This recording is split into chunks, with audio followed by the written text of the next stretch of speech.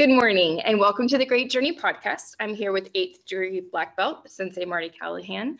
And today we are talking about one of the katas that our students perform in our school. And a kata is a series of movements. Yes. Against imaginary opponents. Yeah. Against imaginary opponents. Yep. And today we are talking about one in particular called Bassai Dai. So could you please explain to us the meaning of Bassai Dai? Yes. And it's a bit of a twofold meaning. The primary meaning is that of breaking down a fortress. Okay. And a fortress is essentially an institution of some kind, or an established entity that's very, very strong. And so it's having the belief that you can take down something that's very powerful, that's very much well established. And that becomes necessary in life because institutions can become, they can really not really function correctly anymore. Right. And so they end up hurting people instead of helping people. Right. And institutions can stay around a lot longer than their usefulness is. And you just have to take it down. Yeah. Sometimes you have to destroy things. Right. And in order to make something better. Yeah, absolutely. And so it has that meaning. But along with that comes the meaning of being able to change a disadvantageous situation into an advantageous situation. Right. And that goes right along with destroying this institution.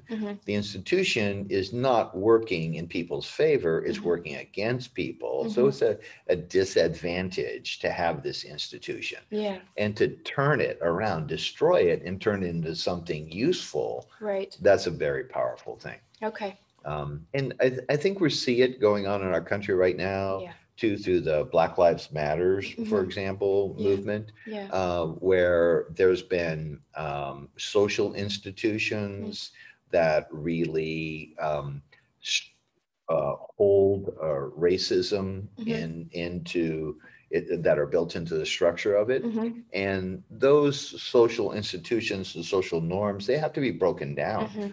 And it's not enough just to ask people politely to take them down. Right. Because these people that are invested in them, they're getting something from it. Right. They have a little bit of elitist stuff going on. Yeah. And so you have to do it through protests and you have to, actively work at destroying or breaking down that. Right. Now, I'm not talking about violence, but it's a rebellion, really, is what it is. And there are times, but you can rebel peacefully and get your same point across. Like Martin Luther King. Yeah, Martin Luther King, right? Yes.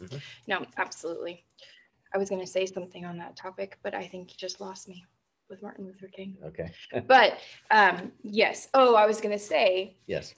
So we just finished a previous podcast talking about the perfection of character. Yep. If we're seeking the perfection of character. Yes. That is something that we all have in common, right? Yep. Regardless of where we're from, what we do, all that. Our character is something that we all have in common. We all bleed the same. Yep.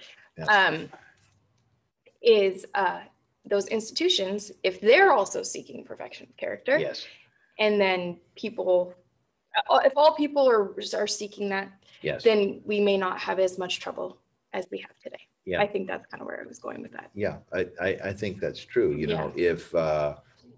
If everyone in the world valued human character and human development, then we would all be working towards developing all human beings into the best person that they could be. Right. And there are a lot of people that are doing that. Yeah.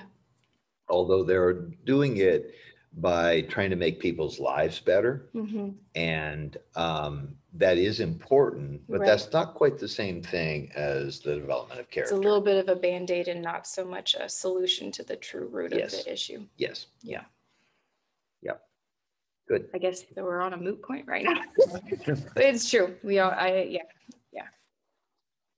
life is kind of crazy right now, but that's why this school's so great, because we're teaching kids of many colors and many races, Yes. the common goal of seeking perfection of character and leadership, caring for each other, our community, and beyond. And in this case, the principle of breaking down fortresses and changing disadvantage into advantage. Right. We got to be optimistic and look for the good.